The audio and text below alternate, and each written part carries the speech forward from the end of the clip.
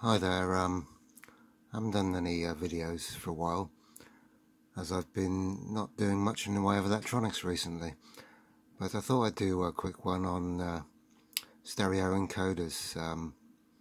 I do a fair bit of work from time to time on stereo tuners, refurbishing them, aligning them, stereo receivers also.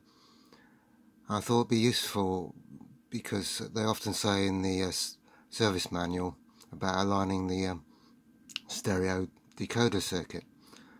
Well, most signal generators, including mine, don't have any facility to produce a stereo signal. There are specialised ones you can buy, but I haven't got one of them. I've just got my nice Marconi up there, and that has got, of course, an external modulation input. So I thought, well, if I could build a stereo decoder, I could stick that into the modulation input, and it's got a bandwidth, I think, of 100 kilohertz, so it should be fine for a stereo signal.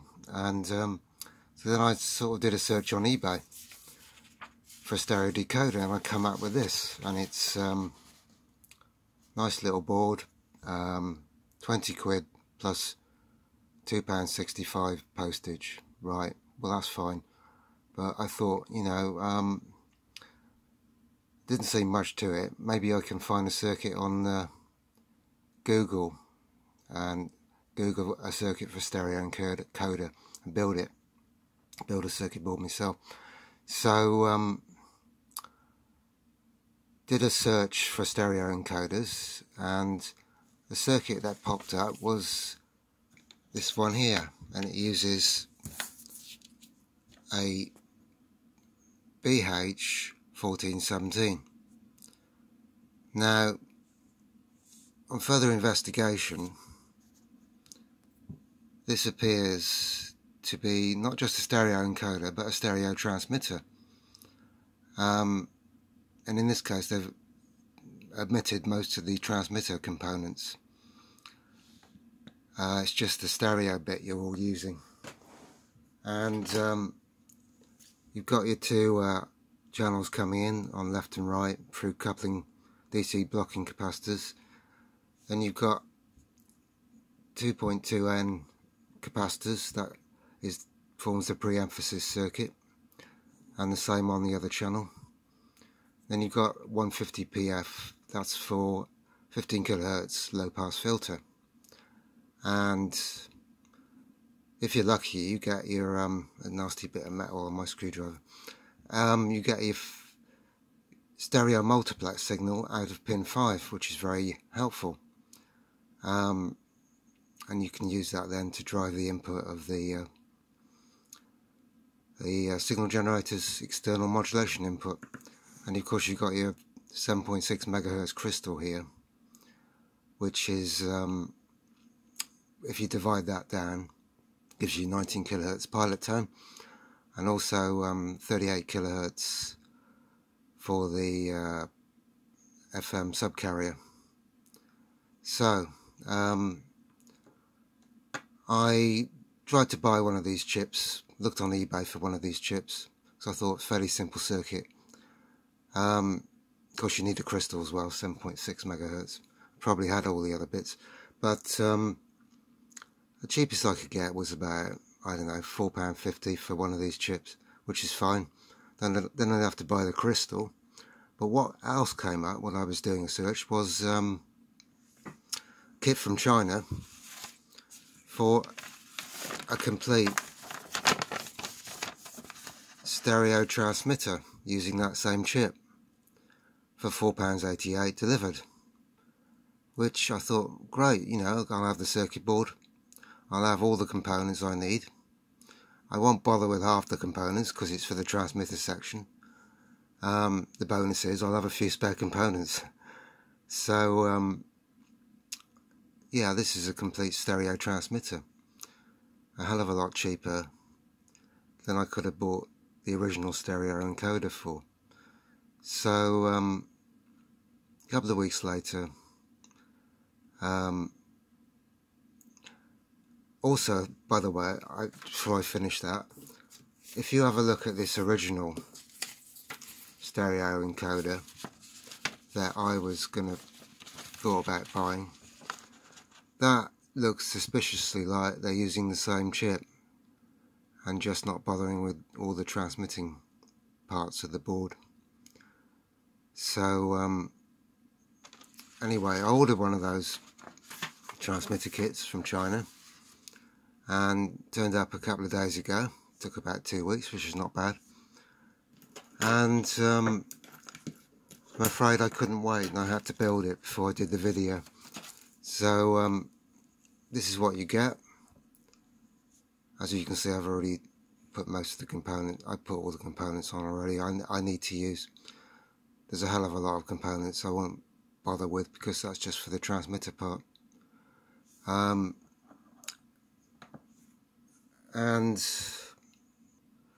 yes, and as you can see, you've got. I put down here a couple of pins on the board for left and right input. They did have pots on there for the level, but I'm not bothered about the level. I'll be putting a signal in from my audio generator, so I can just put the signal straight into the chip.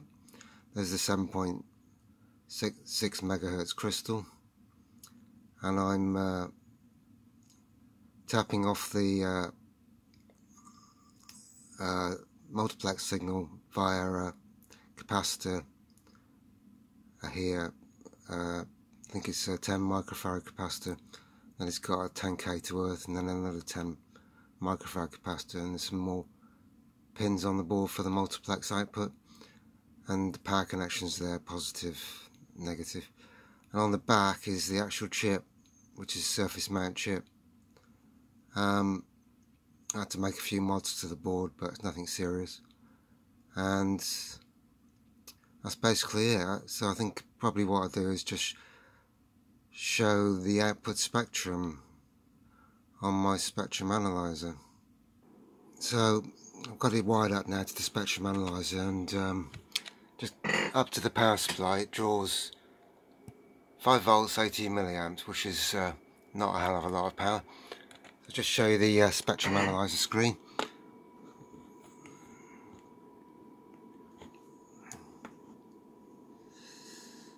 Got a bit of glare from the overhead light.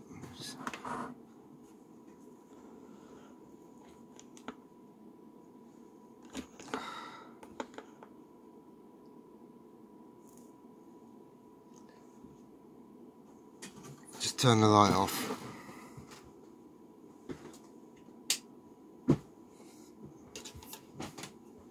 Okay, I'm displaying, I think, from start frequency 0 Hertz, okay, and stop frequency I'll put 100 kilohertz.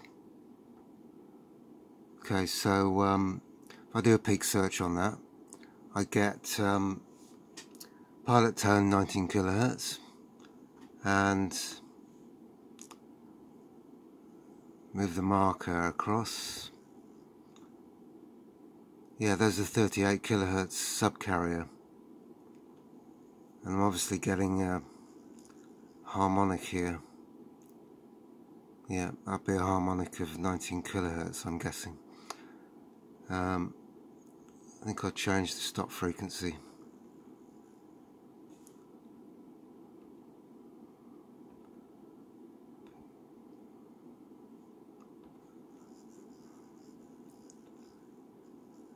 Go back to 38 kilohertz anyway, and this is with no input to the board at all, so it's just a basic multiplex signal with no audio input to the encoder board. So I'll just stick an audio signal into it. So I'm now inputting 1 kilohertz sine wave into one of the input pins, left or right, not sure which, doesn't really matter. And if we look at the spectrum analyzer, we've still got the 19 kilohertz pilot, and of course you won't see the 1 kilohertz on the low end of the screen, or you can just see it because the analyzer is only really guaranteed to work down to 9 kilohertz. It will just about display 1 kilohertz. Anyway, what else have we got? We've got 19 kilohertz pilot tone up here, and further across we've got the subcarrier at 38 kilohertz and the plus and minus double sideband signal produced. In other words,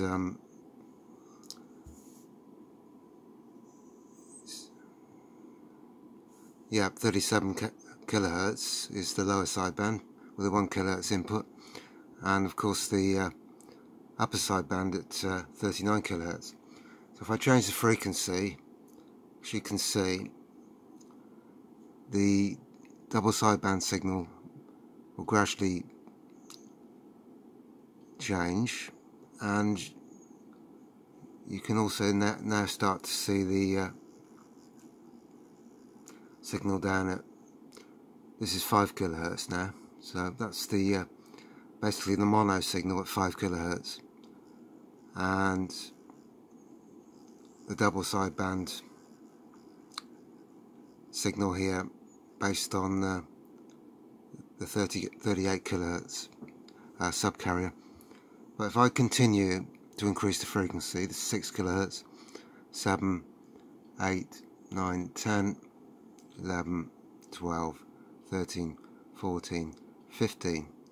Now of course we get into the limit of the stereo signal, because really it's just 15 kilohertz. That's the way stereo was designed, to be a maximum of 15 kilohertz. But this should have a low pass filter built into this board, and here we've got the mono 50 signal at 17 kilohertz I'm on the moment, and it's still got down to 15. That's 15 kilohertz minus 10 dBm. It should start to cut off, but it just doesn't seem to. That's 17 kilohertz, and I've still got a big signal. Well, it's a couple of dBs down, but I guess it is what it is, this circuit, and it will probably be okay for what I want to do with it. So next I think I'll show you it connected up to the Marconi RF generator, and put it onto a tuner, and you can hear what it sounds like.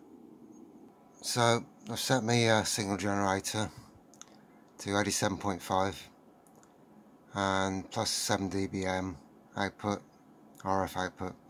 I'm just using a telescopic whip on it to transmit a low level signal. Now I've got to plug in my stereo decoder output into the external modulation, and you may hear a tone in the background already. That's because I've got the receiver on. So I'm basically putting in external modulation at 75 kilohertz deviation, and I'm going into one channel on the stereo encoder board. I'm picking it up on this receiver over here. As you can see, the pilot LED is lit up, and it's only coming out of one speaker, which is great. It's coming out of the right hand speaker at the moment, and if I switch the input channel, it's now coming out of the left hand speaker up here. So, and not out of the right hand speaker, fine. So it's all working, and not quite sure what to do with the board at the moment. Could put it in a box and just have 5-volt power supply connected to it when I want to use it, and BNC output, whatever, phono inputs. I'd even thought about putting it inside the Marconi generator with a couple of phono sockets on the front and have it switchable, turn it on and off when I need it. But I'm not sure if I really want to drill holes in my nice Marconi signal generator, which was fairly expensive. But anyway, that's the video. I hope it's of some interest, and I hope you liked it. Bye for now.